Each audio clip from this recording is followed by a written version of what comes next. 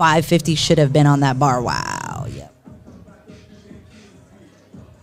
It's depressing when you see a third attempt that easy. Very nice. Very nice upright. Make some noise, ladies and gentlemen. Make some noise! Parker Belle, 282.5. Taking a 17.5 kilo jump. Now Nice. that is a deep squat. Parker, lift is. That's a good lift for him.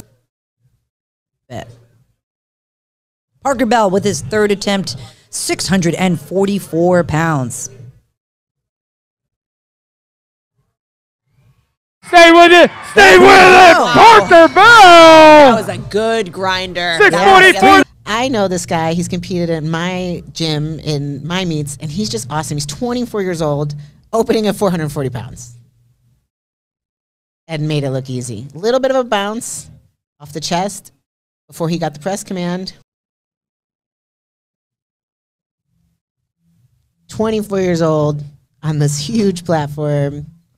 There's a little bit of loss of tension, but that was a good press. Let's see what the judges say. Yes, 3 whites. Parker Belle 2.4.